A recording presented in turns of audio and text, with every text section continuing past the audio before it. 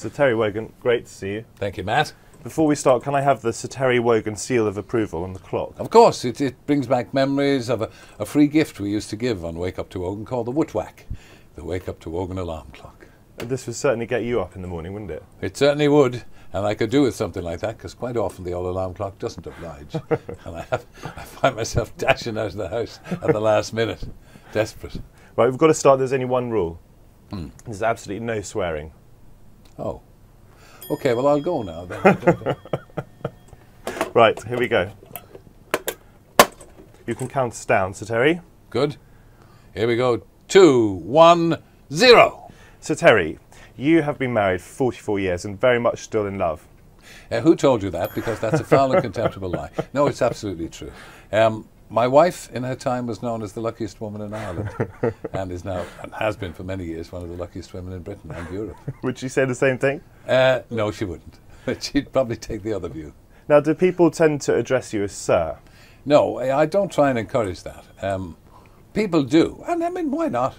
The Queen was good enough to make me a Sir, so I'm happy to be called one. But I tend to cleave toward the Michael Caine edict, which is that he doesn't expect anybody to call him Sir, but when anybody sends him a letter addressed to Mr. Michael Caine, he throws it in the wastepaper basket. Now, you laugh a lot on your show, on your radio show. Yeah, that's the whole point. That's the only reason I get up in the morning.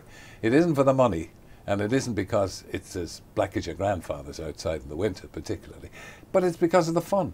I mean, I do come to work with a song in my heart. Have you ever completely lost it on the show? Only when, on one occasion, well, not completely, I lose it nearly every morning for long periods, but I only really lost it for a really long time, probably about half an hour, when my former producer, the great and lovely Paul Walters, who was a very dear friend, when he broke wind on air. I mean, I've never heard anything quite like it in my life. And all was silence for a while and just sort of suppressed laughter and hysterical shouts from all over the place. And in fact, it became a little a moment of great radio moment because Chris Evans had heard it and recorded it and continued to play it for many years. Which have you preferred, television or radio? There's no, they're completely different things. I love doing television when I'm doing television. I love doing radio when I'm doing radio. Radio, in a sense, gives more satisfaction because you can do more with it. You know, television just takes away the ability to think, or takes away the imagination. It provides the pictures for you, so you don't have to think, you don't have to listen. Whereas radio, you have to concentrate a little bit on what's being said, though I doubt very many people concentrate on what I'm saying. What do you think is the secret to getting the best out of an interviewee? I think the secret of getting the best out of an interviewee is to probably ask the right kind of questions. Am I right asking the right kind of questions? No, you failed abjectly. What are your hobbies? I sit around a lot. I'm very sedentary and extremely lazy, and people seem to think that I work very hard when I don't. I haven't had a proper job since I left the bank when I was about 12, just after the Peloponnesian War. And so I'm not qualified to talk about working for a living because I don't ever feel as if I had. But that's because I'm lucky enough to be doing something I really love. As you say, you started off life as a banker. Bankers have come in for a bit of stick recently. Do you feel any sympathy for them? Not at all. There was a list made in one of the papers of the various people who have made a mess of things in the bank, and it just said, what's the difference between all these people and Terry Wogan? You see, Terry Wogan's the only one with a banking qualification. I'm not saying I could have done any better, but I certainly wouldn't loan money, 100% of money to people who haven't got any money themselves. That was the preposterous part of it. Can we talk Eurovision? No. Go on.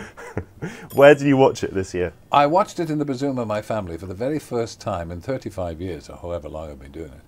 I watched it for the first time with Helen, my wife. And it was extraordinary. I thought it was absolutely brilliant. I mean, I don't think, it's a bit like the Beijing Olympics. I think the Moscow Eurovision can never be excelled in terms of spectacle and sheer brilliance of production. It was magnificent. Any regrets giving it up? No. Well, I suppose, yeah, it was lovely to do and I had great fun doing it. I think Graham did a great job. And I don't mean that sycophantically. I thought he did a great job. And good luck to dear Lloyd Webber, because, you know, he stuck his neck out and came 5th, and that's fine. I'm pleased to say I delivered myself of a speech to the EBU in Lucerne on the week before the EBU being European Broadcasting Union. Just so everyone knows. Exactly.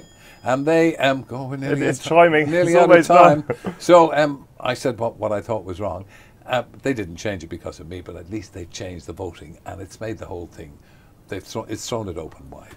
Can we talk about golf before we finish? Yes. You're a bit of a star, aren't you? I am indeed. I sank the longest putt ever seen on television. I think subsequently somebody called Tiger Woods has beaten me.